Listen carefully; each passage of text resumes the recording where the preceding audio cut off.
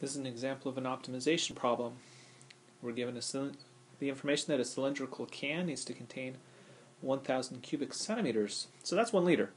What dimensions will minimize the amount of metal in construction? And so I've started by sketching a figure where I have my cylinder, which consists of a circle that's been projected vertically.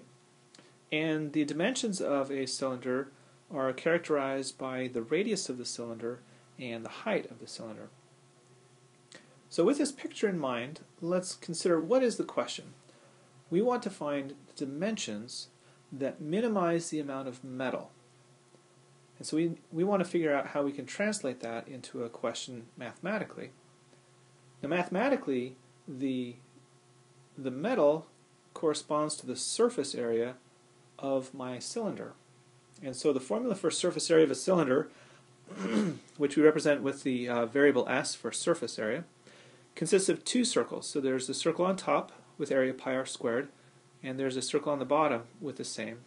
So the top and bottom form this part 2 pi r squared, and then I have this outer edge, which if I were to sort of slice vertically and then unroll it, would form a rectangle, and so that's the circumference 2 pi r times the height h.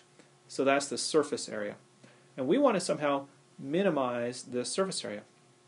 But I want to point out that this formula has 2 variables. It has both the radius and the height, and when we do our maximization and minimization, we only know how to do it with 1 variable. For that reason, we have constraints, and in this problem we're told the cylindrical can contains exactly 1,000 cubic centimeters. And so that's a measure of volume. Our volume is 1,000 cubic centimeters. The formula for volume of a cylinder is pi r squared times h. And so we create an equation that the volume, pi r squared h, equals 1,000. Once we have our constraint equation, we can use that and solve for one of our variables. And here I've solved for h. h is equal to 1,000 over pi r squared. And I'm going to substitute into my surface area formula that calculation in place of h.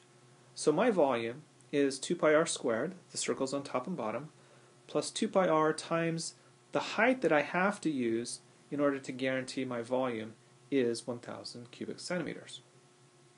Well, we now simplify that, and so the pi and one of the r's cancels. So 2 times 1,000 gives me 2,000 and divided by r. So this is the formula of the function that we want to minimize. Our radius has to be a positive number, so we're going to try to minimize the volume on the interval from 0 to infinity. And notice we don't include 0 because 0 in the radius would violate our restriction that we have 1,000 cubic centimeters in the volume. Okay. Well, how do we minimize a function? We minimize a function by finding critical points. So we calculate our derivative, v prime, so we get 2 pi times 2r, so that's 4 pi r, and then 2,000 over r, either using the reciprocal rule or the power rule, we can quickly find that the derivative of 2,000 over r is negative 2,000 over r squared. And we want to know, where is the slope 0? That would be a critical point. So we solve for 0. Here I have a combination of terms, one of which is a fraction. I'll need a common denominator. So I create a common denominator of r squared. If I solve for the numerator equals 0, I get 2,000 divided by 4 pi, which simplifies to 500 over pi, and I need to take a cube root to isolate r. So this is the value for my radius. This is the critical point. Now once I have a critical point, I need to do sign analysis and find out where my function was increasing or decreasing. So at 0, I can't have 0, that's a vertical asymptote in my volume graph, and I have my critical point, the cube root of 500 over pi, and I now check points to the left and the right, and I discover that on the left it's negative and on the right it's positive. So my function will be decreasing and then increasing, and that means that I have a minimum happening at this critical point. And so that is, in fact, the minimum amount of metal. My surface area, wow. All of my V's below need to be S's. So let's fix that. My radius is given by this critical point, 5.419 centimeters.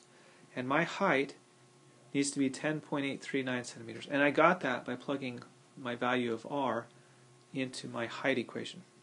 So let's fix that mistake. Alright, so I apologize. We should have had not V, but these are all my surface area function, not my volume function.